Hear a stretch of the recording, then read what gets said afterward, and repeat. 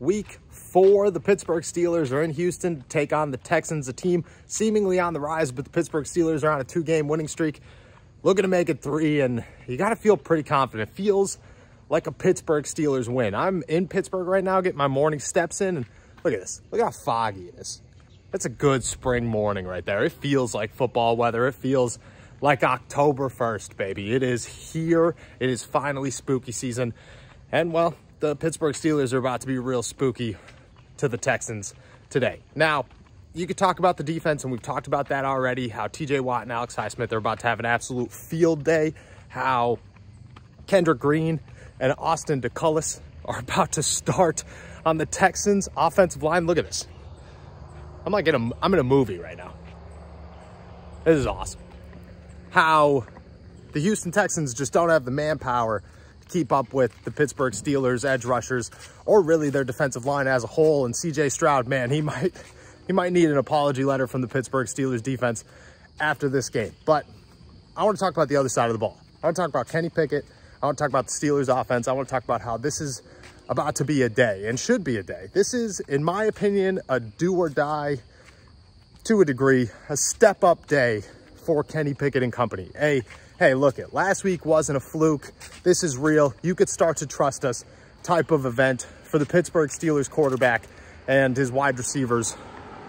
And really Najee Harris and Jaylen Warren and Pat Freiermuth and everybody else involved.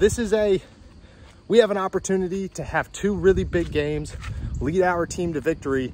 We might as well do it. And then you head back home to take on the Baltimore Ravens. And really at that point, judgment isn't a direct line when it comes to football. You play an AFC North game, you're always going to get played a little bit tougher. It's always going to be a more challenging event, but you're also going to play better most times because that's just how that competition goes. The judgment level is not the same as the Houston Texans or the Las Vegas Raiders. And if Kenny Pickett could have 2 back-to-back really impressive days for the Pittsburgh Steelers, I think you head to Baltimore and then you head into the bye week feeling pretty good about where your quarterback sits and where this offense is headed. And that's a direction that, 2 weeks ago, we were sitting here even after a win against the Cleveland Browns talking about Kenny Pickett ain't it, man. Matt Canada's got to go. I don't know if the Pittsburgh Steelers have it in them to pull this off this year. And here we are with an opportunity for the Pittsburgh Steelers to be 3-1, back-to-back wins, and headed back home to take on the Baltimore Ravens with an opportunity to gain a pretty significant lead in the AFC North heading into the bye week. That's exactly where you're looking to be if you're the Pittsburgh Steelers. I'm walking up a hill right now. I don't know if you could tell by the way I'm breathing.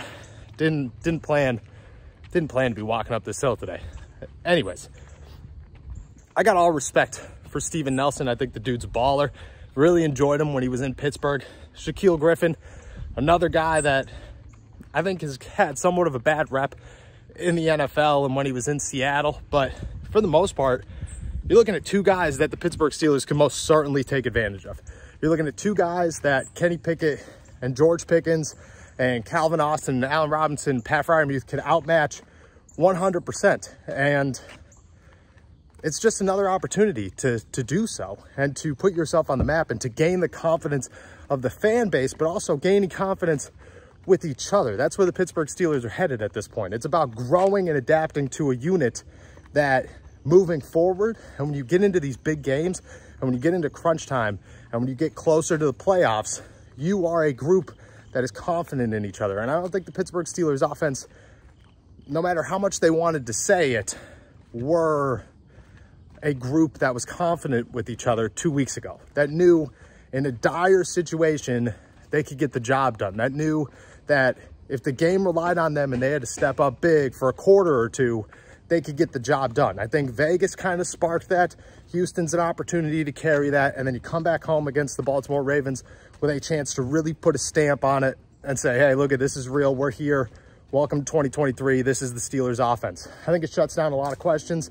I think it removes a lot of nonsense talk about the Pittsburgh Steelers quarterback situation and their offensive coordinator situation, because as of right now, no change is going to be made, and the Pittsburgh Steelers are very confident in Matt Canada, so you might as well just try to succeed with what you have. Prime opportunity for Kenny Pickett and company. I expect a big day.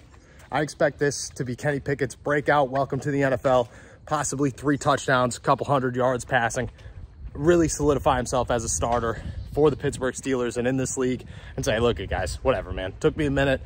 I get it. I was slow. I was rattled. It happens. I'm back. We're here. I fully expect that. That's my anticipation for this week. I expect a blowout win for the Pittsburgh Steelers. I hope it stays foggy all day because, I don't know, I can't think of a better way to watch football than look out your window and see this. I don't know if you could even tell how foggy and gloomy it is down there, but man, what a week. We got a little cat friend walking by here. It's good morning, guys. Good morning here in the Berg. Good morning for the Pittsburgh Steelers. I hope Houston's the same way. Again, I anticipate a big win. Cat, you anticipate a big win? I feel you.